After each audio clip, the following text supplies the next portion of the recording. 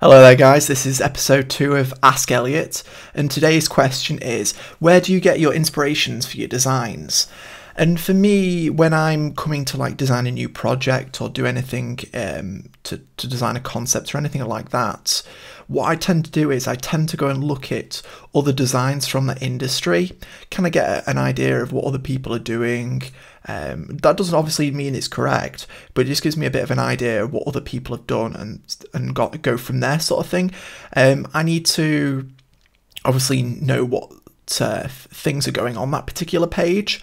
So once I know what those sort of concepts on, what I actually tend to do is just when you're browsing the internet and looking at certain sites, like if there's just a particular concept that you like, I'll just bookmark that page and to come back to it later on. But something that I do sort of rely on quite heavily is I go on Dribbble. And Dribbble has the ability for a search feature.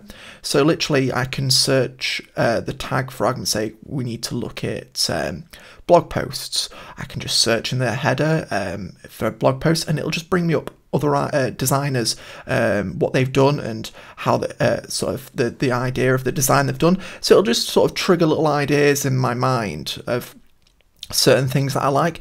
But with me going through so many websites on a daily basis, you kind of just store away little ideas of oh, actually I remember I kind of liked that concept from a particular website, oh, let's go back and have a look at it, and you kind of look at a little bit more detail.